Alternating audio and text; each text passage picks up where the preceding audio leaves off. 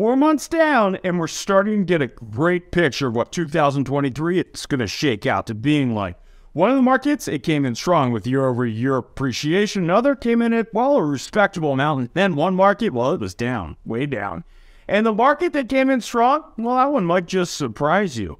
And another month, well, another bank failure. We're going to touch on this and what it means for the future of our real estate market. If you're looking to hear about the Massachusetts real estate market data for the month of April for single-family homes, condos, as well as multifamily properties, then you're in the right place. But let's unpack this crazy market. But first, hi, I'm Jeff Chubb. I'm a recovering investment banker turned real estate agent. I've sold more than 1,000 houses. Now, one of the state's top agents. If you have any real estate questions, then know I'm here to help. Let's start with single-family homes. In April of 2023, we saw 2,426 single-family homes sell for an average sales price of $756,000. Now, compared to April 2022, this actually represents a year-over-year decrease in the number of sales by 25.2%. And the average for the first 3 months of the year was 24.3% decrease in the sales levels. So sales levels are going to continue to be down for another 3 or 4 months, so be prepared for that. But we should really start seeing the delta of the year-over-year sales data start to narrow in the coming months. Should. Compared to April of 2022, home prices were up by 1.6% year-over-year. This was a pretty big pullback from last month's 4.28%, but still a very healthy and sustainable level of appreciation. Doing a year-over-year analysis for the first 4 months of the year, we've seen home prices go up by 2.62% in the state of Massachusetts. So sales were down and prices were up. I feel like we've seen this story before, but let's dive in the numbers a little bit deeper. The 2,426 sales levels of April of 2023 essentially put us to the sales level territory of April of 2009, when 2,352 units sold. In the months past, we've been seeing sales numbers comparative to like 2011, maybe 2012, so this was a little bit of a surprise. We've now seen 22 consecutive months of year-over-year sales declines. It's not a pretty looking graph, but in the next 3 to 5 months, like I said, I think that's going to change. So why are we worried about the housing market and prices if our sales levels are comparative to 2009? It's all tied around inventory levels. In April of 2009, we had 21,971 single-family homes on the market in the state of Massachusetts.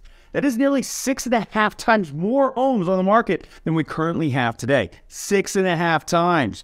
And our inventory actually dipped below the levels of April 2021, making this the second lowest level of inventory available to home buyers in our history. And we aren't very far off of the lowest amount of inventory levels either. At the end of April, we had 3,421 single-family homes on the market, and this is compared to 3,270 in April of 2022.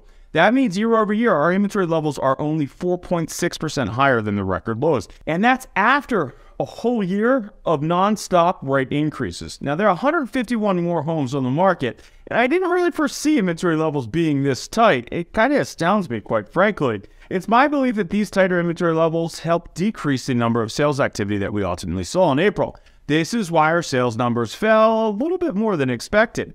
The story of the real estate market is, and it's going to continue to be, all about inventory levels. Not sales levels, inventory levels. And not an inventory level comparison to last year, 2021. If you believe that home prices are going to go down like we saw in 2008, then you need to compare those inventory levels to 2009 and 2010. There will be no housing price correction with inventory levels this low. So what are my thoughts for April in the single-family market? The sales levels, well, they were off a little bit, but the inventory getting tighter, that's very surprising. Historically, we should be seeing more houses coming on the market this time of year. This is the time for new inventory, and it's just been a trickle at best. I'm not surprised by the appreciation levels, and I really am not surprised by housing prices going up. It's a trend. I tried to scream this from the rooftop last year, and at the beginning of this year when all the idiots out there were talking about how housing prices were off their peak levels. It's a trend. We're following the same trend line now. The prices are not jumping as much year over year as they did in the last 2 years, but they are still increasing. Our housing price peak will again most likely come in June of this year, with prices and the number of sales pulling back in the fall. I don't know if the average sales price will appreciate or depreciate next month from a year-over-year basis, but what I can predict is the average price will be higher than the $756,000 that we saw this month. So on to the condo market and then the multifamily market. But first, if you're liking hearing about the Massachusetts real estate market, then please consider subscribing. And I can't tell you how much I appreciate you hitting that like button, as it makes a huge difference to those YouTube gods. For the month of April in the condo market, we saw 1,198 condos close in Massachusetts for an average sales price of $688,000. Now, I didn't see this one coming. The condo market was actually stronger than the single-family market for the month of April. So let's start with the actual number of sales. They were down a whopping 35%. This was a lot higher than the last 3-month average of 23.6% sales declines. This was a stunning number, and to say the obvious right now, the strength, it wasn't in the sales numbers, but we will get to that in just one second. The sales levels of 1,198 units sold in April of 2023 were equal to the levels of April 2011 when we hit 1,134 units sold. And in case you were wondering, we saw an appreciation rate of 6.7% year over year in 2011. And when you look at this chart with a comparison of this year versus 2021 and 2022, you can see how low the inventory levels really are. You can also see how it broke away from the historical trend. So the question becomes, will this decrease in sales be made up for in May? And will there be a late spring flurry of sales activity? Or is it just going to be a low sales level spring market? Okay, so sales were down. But we expected this. What happened with inventory? If sales were down by 35%, then that must mean that inventory was up, right? Inventory at the end of April hit 2,171 units. That means inventory is up by 4.6% compared to April of 2022 when there were 2,075 houses on the market. So we are less than 100 units shy of hitting a record low in inventory levels. Now, the average sales price of $688,000 represented a 2.9% year-over-year gain for the month of April. Not bad. Now let's take a quick look at the average sales price and compare it to 2021 and 2022. The condo market is being a little less trendy, if you will. January and February were outlier months, with the January being a lot higher than the average, then February falling below that 2022 sales levels. But the March and April sales price data is just falling right in line. Now, if you were me and I was looking at this chart, then I'd have said, well, 2021, it's not really following any trend, or at least an obvious one at that. And this is because the condo market, specifically in the big cities like Boston and Worcester, just got slaughtered during COVID. It's a weird year to compare to, but we're still going to compare it because we just never run from data here. So no real issues here. Sales are lower than we really want them to be, but it's not like inventory is growing. So any more sales would create ultimately an even larger imbalance in the marketplace. In other words, I guess it's a good thing that, well, there are less buyers out there. Now on to the multifamily market. Now look, I know, I'm beating a dead horse here when I say this, but the multifamily market is the market that I am most bearish on and the one that I foresee property prices going down for this year. I've said it over and over again, but I feel like it's worth repeating. So yes, I'm still not changing that vote because the April data shows exactly how ugly this multifamily market is. I know I've done this before, but for the new viewers, I just want to do a real quick recap as to why I am down on the multifamily market. Multifamily's main attraction is for investors, and when it comes to investing, it's all about dollars and cents. No one buys a multifamily property to lose money on a monthly carry each month. That would just be dumb.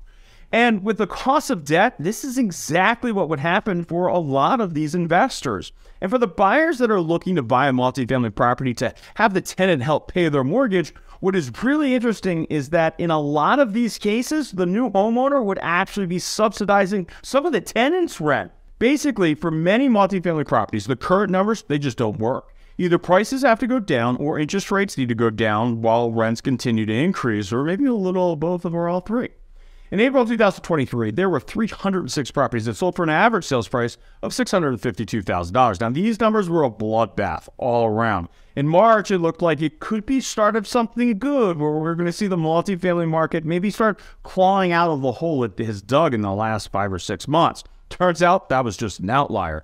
Year-over-year sales were down 44.4%. 44.4%. Sales of the multifamily market were down nearly half compared to April last year. That's a big number. Meanwhile, prices were down by 6.2% year over year. This means that for the first 4 months year over year, we've seen sales levels down by 35.5% and prices down by 2.4%. Now let's take a peek at the multifamily inventory levels because, as we know, you can't see large price decreases without a big swing of inventory that creates a glut onto the market. And as of the end of March, we had 660 multifamily properties on the market. Inventory levels today are 23.6% below the levels this time last year.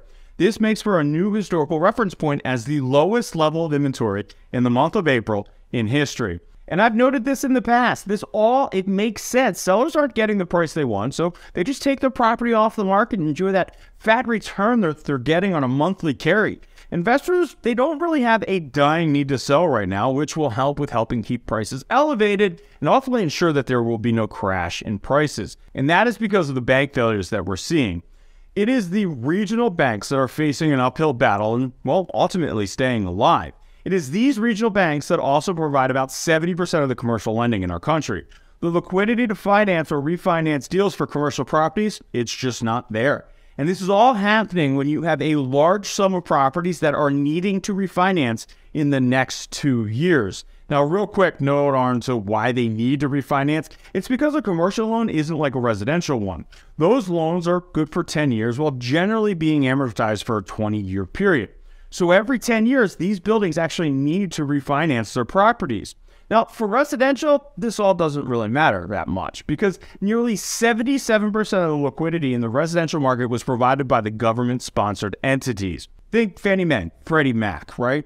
Now, you want to talk about your own personal real estate needs, and all of my information is in the description below. I always love to talk about real estate, so whether you're looking to buy a house in the next 9 or 90 days, then I'd love to chat with you and just find out a little bit more about your real estate goals. You can also visit YouTubeRealEstateAgent.com and fill out a couple questions, basically your name and your phone number, and then I'm going to reach out to you. Questions or comments about any or all of this market data, then drop me a line in that comment section below. You take the time to watch the video, so, well, I'm going to take the time to answer you. Until next time,